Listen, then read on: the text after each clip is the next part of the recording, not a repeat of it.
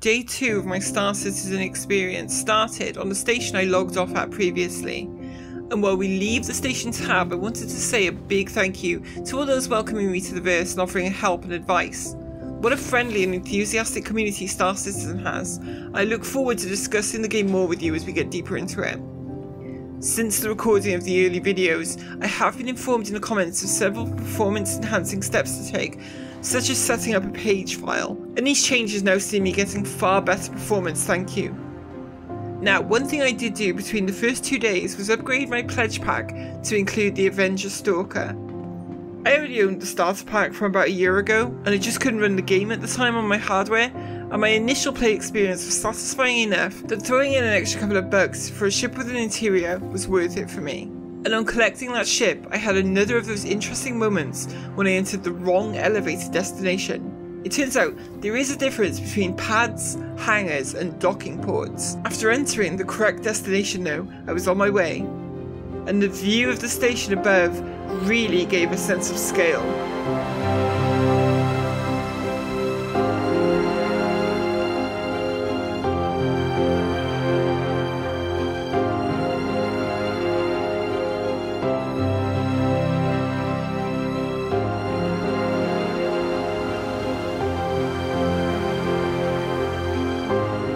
The Avenger Stalker can be entered via a ladder on the side of the canopy, but as any Elite Dangerous player wanting ship interiors would do, I would make my entrance through the ramp at the rear.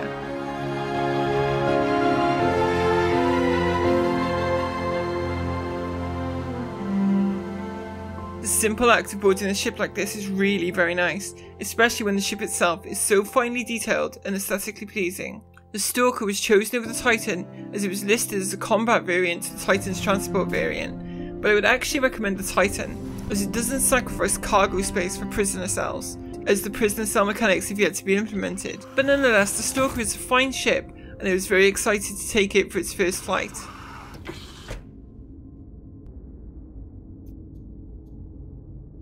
Aegis combat assist activated. Systems green.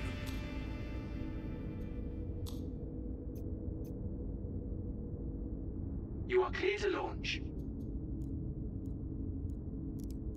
Engines online. Now, there would be some teething problems as I was still not accustomed to the flight model and using mouse and keyboard for ship control, and lessons were learned quickly. Landing gear retracted.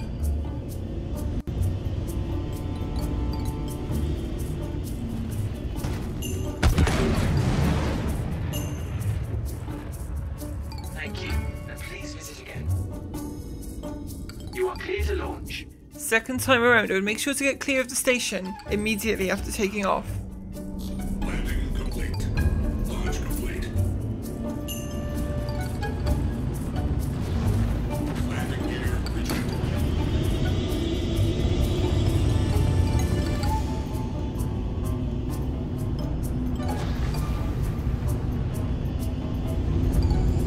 But after turning on cruise control in my ship, I came to the realization that I could leave the pilot seat while the ship was in flight. Another relatively simple but amazingly immersive and useful mechanic. And well, wanting to go and see what the ship in motion was like from the ramp at the rear of the ship, I just had to push things a little too far.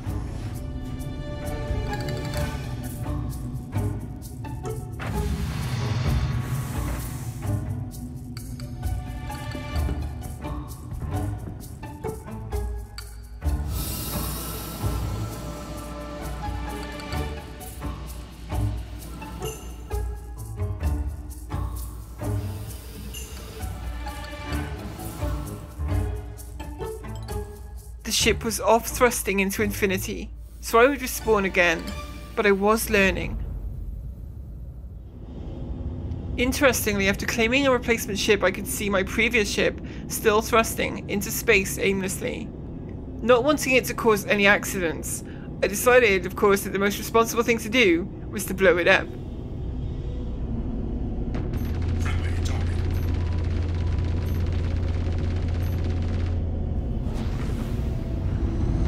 Friendly target.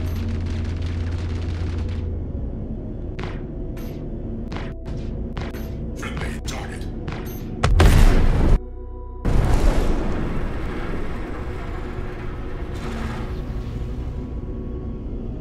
Now, I wanted to go and take a look at the wreckage, so I would attempt my first EVA.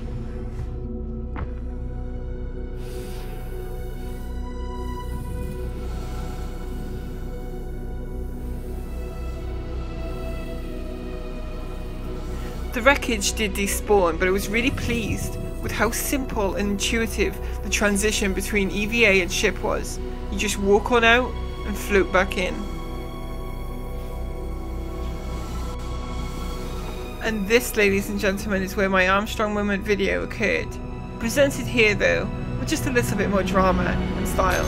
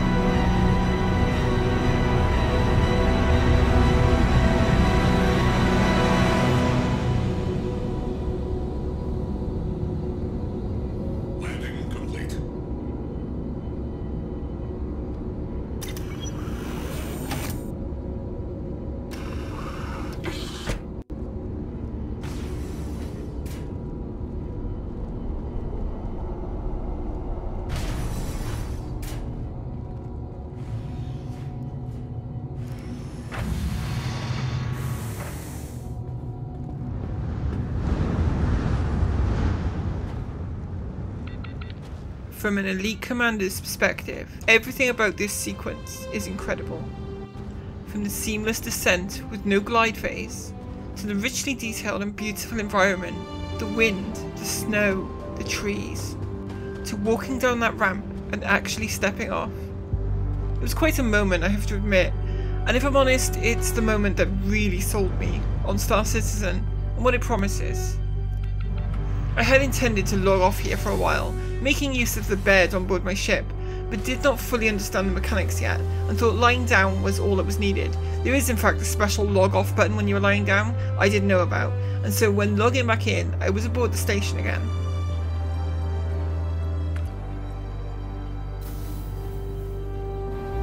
Star Citizen stations, however, are vast internal spaces, with many different areas, from shopping locations and food courts to dingy back passages and cargo holds. Having decided I would most certainly be playing Star Citizen regularly now, it was time to begin buying up useful equipment, like armour and weapons.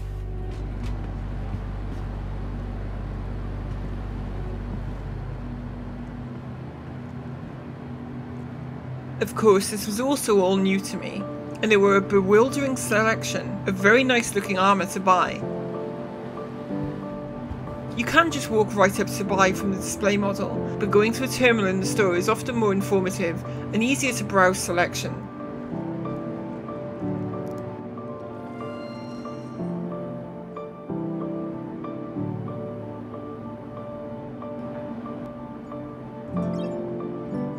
As long-time viewers of my channel will know, I have a love of the colour purple, and was able to find an admittedly gearish, but definitely purple set of armour, that I of course bought and equipped immediately. I mentioned my hardware in the previous video, but I will add it here as well for quick reference.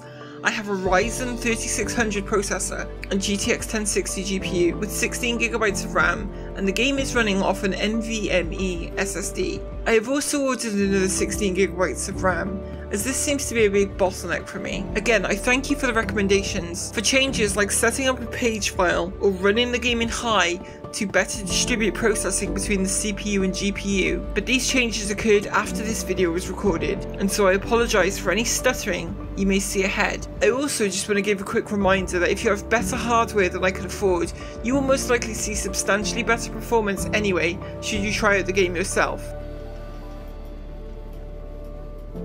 I searched high and low, but this station did not have any weapon shops to buy from. and not wanting to return to New Babbage just yet, I decided to head for another major city, Lorville, on the planet Hurston. Maybe I could find a weapon seller there. This would be my first interplanetary trip, and I was getting relatively smooth quantum jumps in the preparation for the big jump, so I was hoping for a nice experience. Quantum travel complete.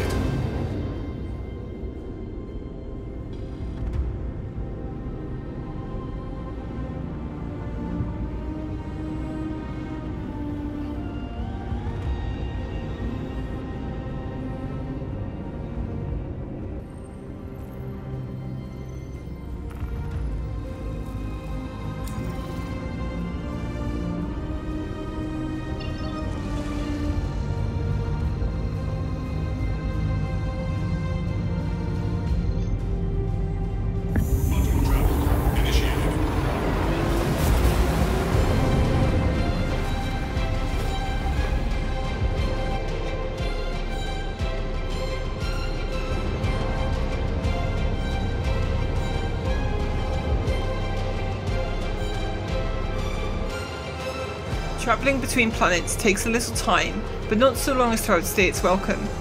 And during this interplanetary jump, I was again to be surprised by another little capability that, coming from Elite, seems amazing. That's right, you can get up and out of the pilot seat during a jump. I know this is probably something really basic to Star Citizen veterans, as I guess many of my observations may be, but coming at this from Elite, these little details are just mind-blowing. Now, there isn't really anything to do on the Avenger here, but on the larger and more varied ships I can see taking a break from the pilot seat during these jumps adding a lot to the experience.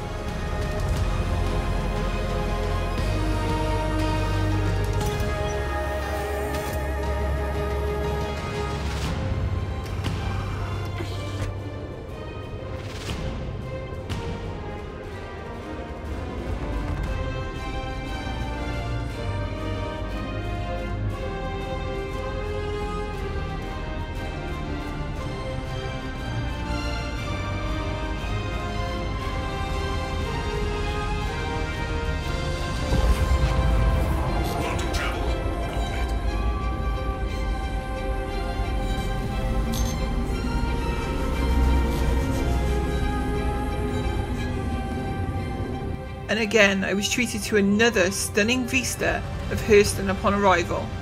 I would even try catching a glimpse of it from the cargo bay. But well, the ship was oriented in the wrong direction, and having learned my lesson about going out on the ramp, I decided against it. Next stop would be Lorville, but we'd need to make a few manoeuvres in order to get there.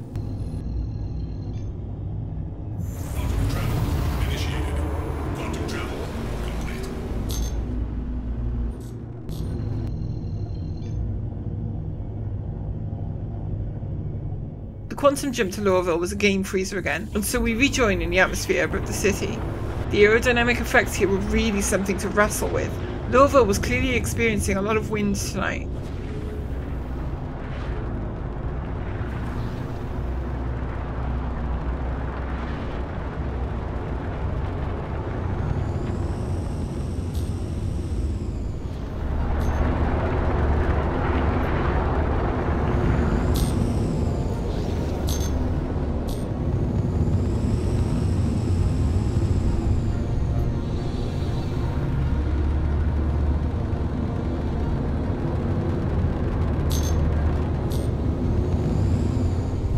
When I got down to the hangar entrance, well, not being used to this, I decided to try entering sideways to maintain visibility, and it didn't go smoothly.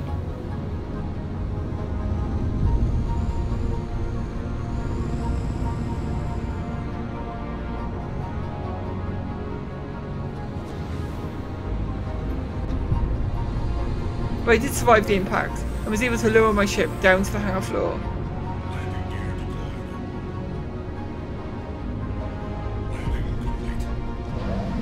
And with touching down and seeing the hangar doors close above, I had completed my first interplanetary trip in Star Citizen. With this already feeling like quite the adventure, I'd yet to even begin my search for a weapon seller in the city. None of that mattered right now though, as I made the journey through my ship to set foot on a planet I had never visited before.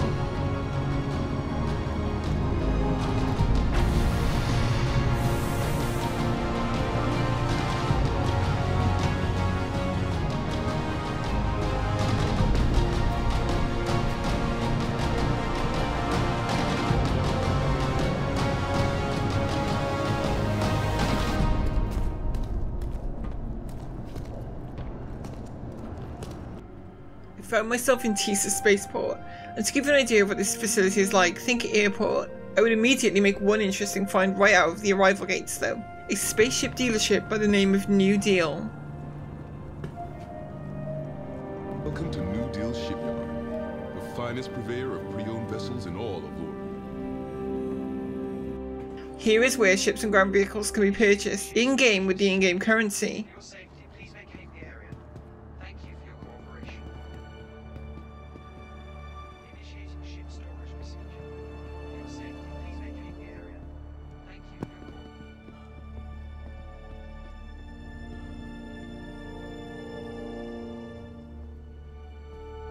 I did not have the wealth to make any purchases here yet though, but that would change a week later thanks to an incredibly generous gift from viewer Tony Fu, and I would like to thank you again Tony for your extremely generous transfer of credits.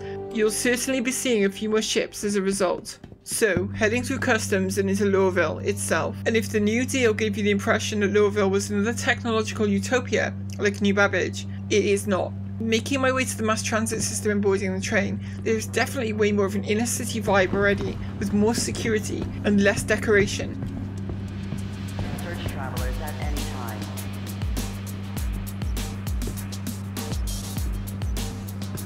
Now arriving from Tisa Spaceport. Stand by and let passengers disembark before boarding.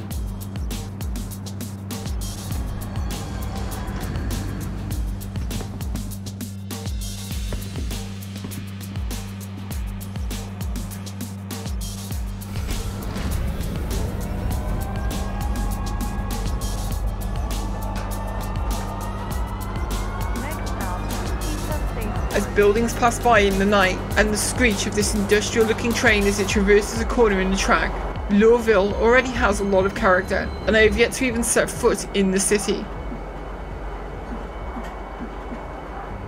Now, there were quite a lot of micro freezes in this train ride towards the metro centre, but the performance on the train rides will actually increase over time in this session. Someone in the comments mentioned something about shader caching.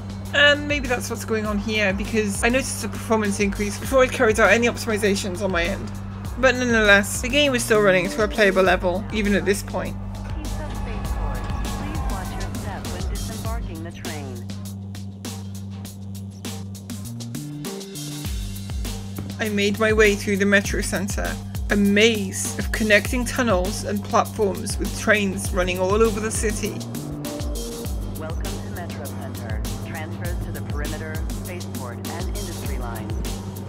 But eventually, I would navigate my way through and find the exit into Lorville city streets. See your local recruiter for details.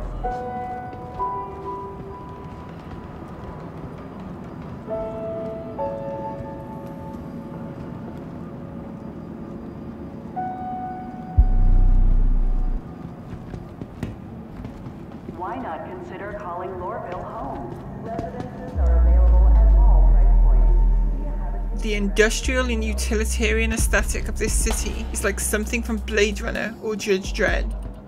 Everything looking a little dirty and damaged, hope abandoned to apathy, in an accidental and gradual dystopia of neglect. Personally, this is a style I absolutely love, with some amazing views of the early morning skyline from a nearby opening.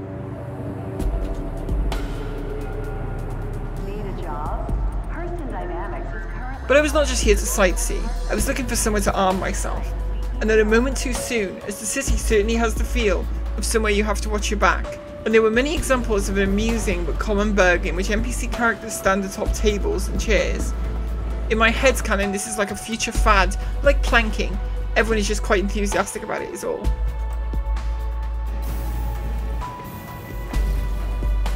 Having not found any purveyor of weapons in the current district, I decided to head to the business district. Maybe I would have more luck there. This journey would require 2 trains, so I'd need to make a changeover midway.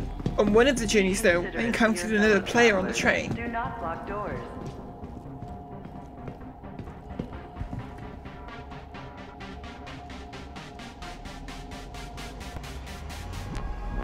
Another interesting bug presented itself in which both the other player and my HUD would phase in and out of view. I tried to ignore this by looking away from the other player, but they insisted on making themselves visible by sitting in a seat opposite me.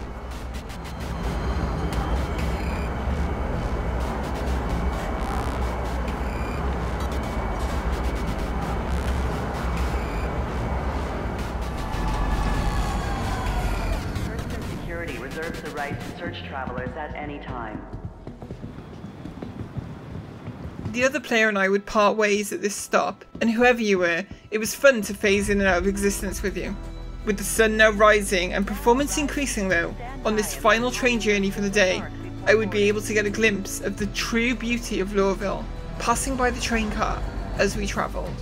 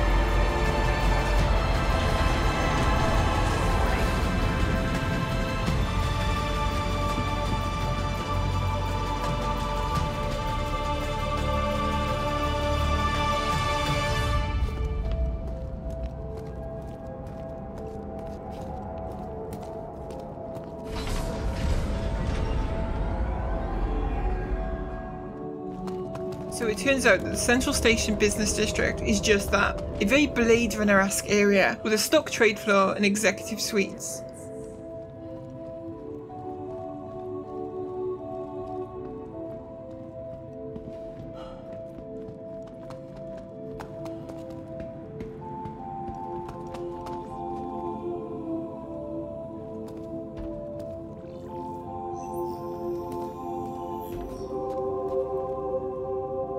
I felt pretty out of place here, and there was nothing I needed, so I opted to head back to rest.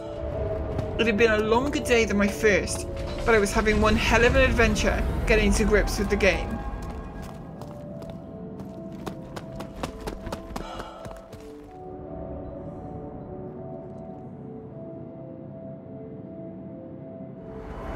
I would find weapons soon, however, and begin carrying out missions, something we will look at in the next video.